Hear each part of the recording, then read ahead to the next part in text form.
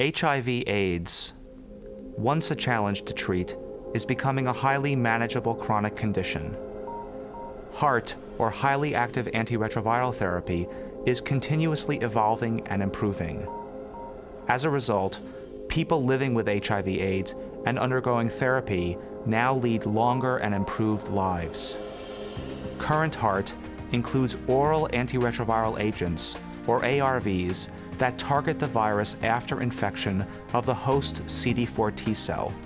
These ARVs target the replication cycle of the virus, such as reverse transcriptase and assembly stages. Recent developments in HIV research target the virus before it infects the host CD4 T cell. These developments focus on the attachment, co-receptor binding, and fusion stages of the viral life cycle.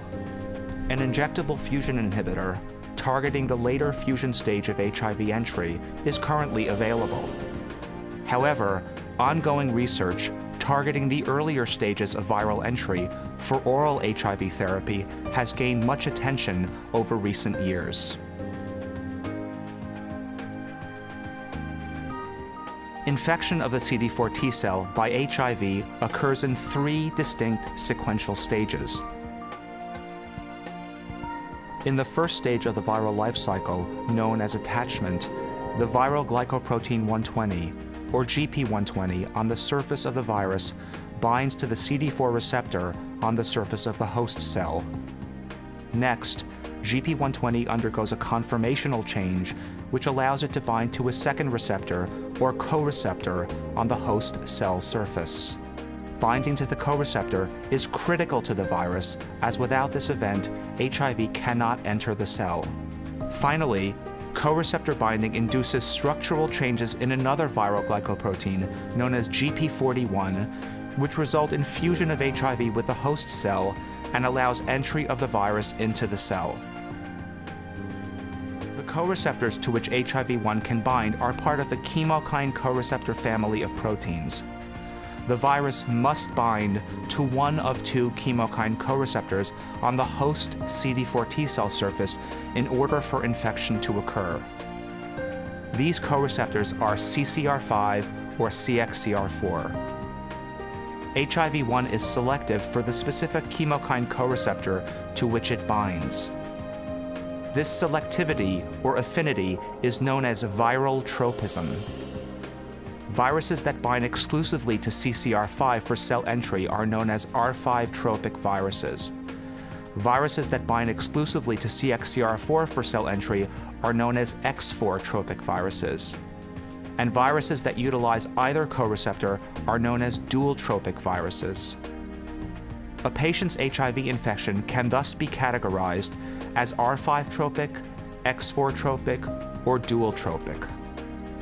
In cases where patients are infected with combinations of R5, X4, and/or dual tropic virus populations, their infection is classified as mixed tropic. Dual tropic and mixed tropic HIV infections are categorized as dual mixed tropic.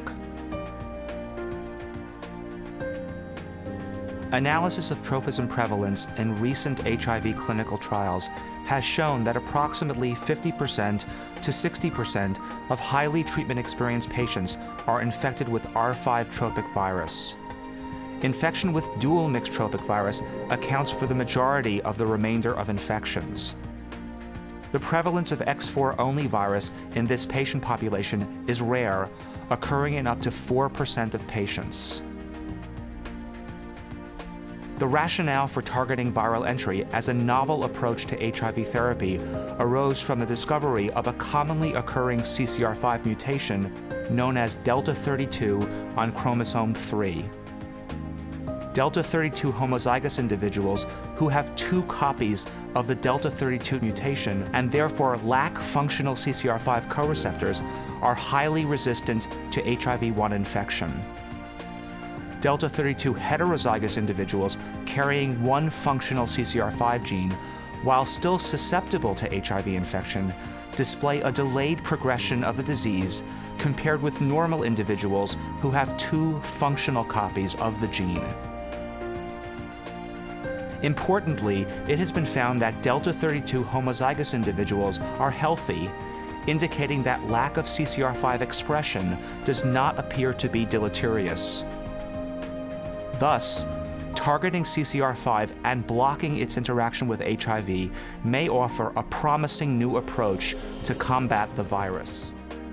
The discovery of the delta-32 mutation in the CCR5 gene led to the development of a new class of drugs that target the CCR5 coreceptor to stop HIV infection by blocking viral entry.